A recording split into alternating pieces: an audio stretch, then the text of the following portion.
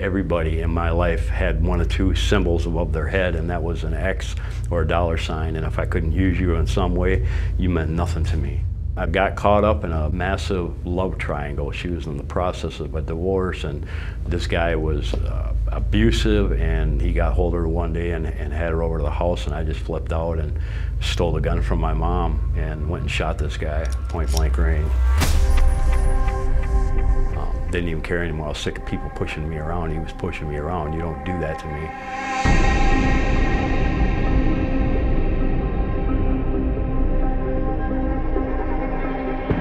Things kind of started happening when I was probably about 10 years old.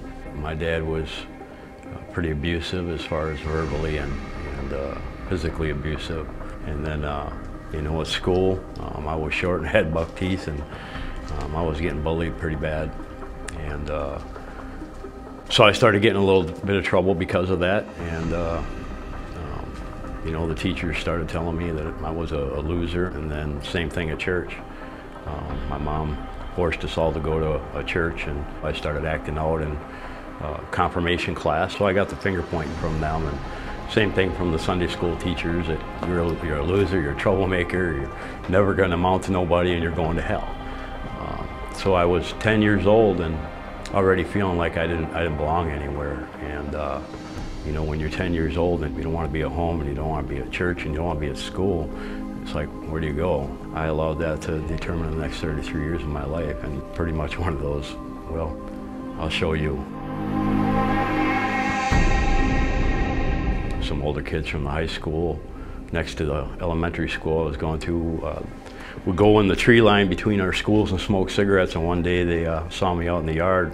They called me over and they handed me a cigarette, and I smoked a cigarette with them, and they didn't call me names, they didn't abuse me, they didn't punch me, and pretty much these kids started sticking up for me when they saw people messing with me out in the schoolyard, and said, you mess with him, you mess with us. Eventually I started selling dope at school for them at the age of 12 and 13, and already had a name for myself by then. From the time I was 14 until I was 18, I pretty much spent all that locked up, everywhere from group homes, foster homes, treatment centers, and then eventually went to Lincoln Hills Boys School. When I was 18, I started getting into more and more things, and ended up getting in a big sting operation here in Eau Claire. My friend and I robbed 250 homes from what the feds say in a 6-month period. I ended up getting a 10-year prison sentence for that. I started getting deep into Satanism. I had an occult library in the prison system bigger than any that I've even had while I was out on the streets. I did most of my time in maximum security, so I had 23 hours a day, 7 days a week to sit in my room and study this stuff and practice rituals. And it got to the point where even there was a lot of guards that feared me. Got out, got right back into the drugs, crack cocaine, doing all kinds of other drugs on top of that. Got caught up in a massive love triangle, strung out and messed up on crack. Went and shot this guy, point blank range. My mind wasn't even there anymore. This guy meant nothing to me. I tried to get rid of him. I received 18 years in prison for that. Got even deeper and deeper into the occult. That's what I lived and breathed, that everybody knew me by it. Got out in 2006. And this time my drug of choice was meth. The first time I took a hit off that meth pipe, I knew I was done for. Now Eric was a kid that I met back in 1996, just before the shooting. He was 16 at the time, and I turned him on to marijuana, and he became a pothead. When I met him the second time in 2007, he was 27 years old, and I turned him on to meth. So a few months down the road, man, you know, we're staying awake for 6 days and 6 nights on the drug, and we're coming down off it. And we dropped him off at his new apartment, and I went back to my place. The next morning I got a phone call from his mom saying that he was at the Minneapolis burn unit and he probably wasn't going to make it. And so what happened was he put the mattress on the floor a little too close to the heat register, and because he was awake for so long and the intensity of what that drug does to your body, he was already melted in the mattress before he woke up. When the mattress started on fire. And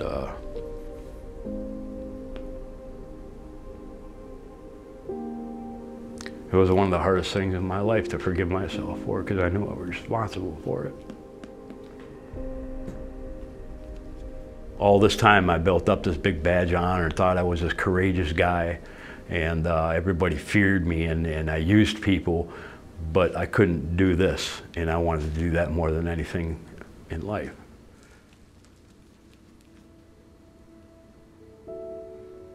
And I just said, oh, I'm just going to die from drugs, man. And I just started taking so many drugs, I thought I'd just kill myself that way. And I almost succeeded 3 times before my last arrest in 2009. 2009, I got arrested for running a drug house. So here I am sitting in jail again, looking at probably spending the rest of my life in prison. And I was 44 years old. And just looking back on everything I had done and the life I lived, and I'm like, I can't do this anymore. There was a drug and alcohol program in the county jail. Unfortunately, it was a faith-based drug program, and I didn't really want to get involved with that, but I had come to myself enough that I was going to do whatever it took to do what I had to do to get clean. Long story short, man, I went in there, and you had to have a Bible in order to do the homework. And I wasn't going to get caught with a Bible. Anybody see me with a Bible? So I went to the library one day and found one of those little pocket Gideon Bibles and stashed it down my sock and went in my room and threw it under my pillow. And when they locked down that night, I would bust that out, and all the homework was all fill in the blanks. And then one day I was sitting there doing my homework, and I came across this verse in Psalm 51:7, and it said, "Purge me with hyssop, and I shall be clean. Wash me, and I shall be whiter than snow." And anybody who's involved deeply with the occult knows that that is word for word part of the cleansing rituals and that we perform in the occult. And I'm like, what is that doing in the Bible? And it went from me just looking in here to fill in the blanks to now I'm reading this. I came back to my cell one day, and somebody had put the Case for Christ by Lee Strobel on my floor. And after I read that book, it made this real. You know, the Bible says that you shall know the truth, and the truth shall set you free. And Jesus says, I am the way, the truth, and life. And because I was reading the truth, I came to know Jesus January 22nd, 2009. And where do you even go from there? It's been, what's 8 years since I accepted the Lord into my life.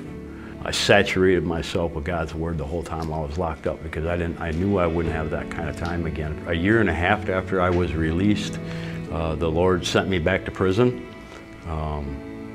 doing jail and prison ministry. And I wasn't wanting to go back. I had enough of that. All my life, 27 years in prison, I was done. But he said, Brian, who knows you best? Where did you spend most of your life? And I said, in there. He said, and they all know how much you despised me and hated my people. And you need to go back and tell them what I did and what I can do. So I've been doing jail and prison ministry since then. All I know is that man, 33 years of my life I was lost. I was in a dark, dark place. I was in a world of chaos and just insanity with the drugs and the prison and the jail and the crimes and the way I used and manipulated people.